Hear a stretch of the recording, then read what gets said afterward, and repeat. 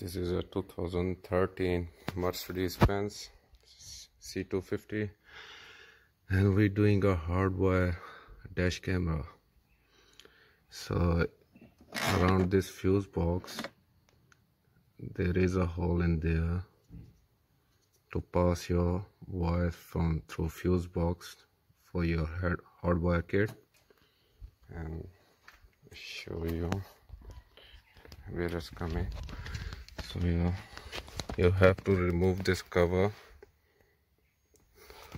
There is only 3 screws here, 1, 2, 3, and if you can see, there's our guiding wire here through that hole, easy to catch. So we are using Blackvue Power Magic Pro box for hardwire.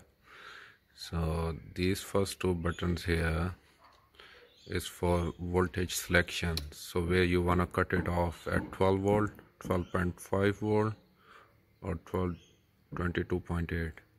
so we'll keep it to 12.5 just to be safe. So once your battery voltage lower to 12.5, it's gonna cut it off. In other words, it's gonna shut it off completely, your dash camera.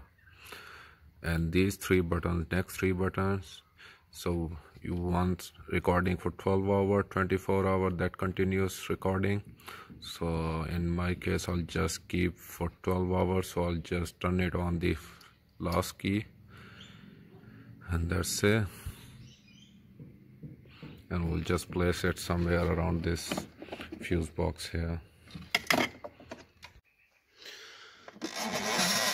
So taking our wires,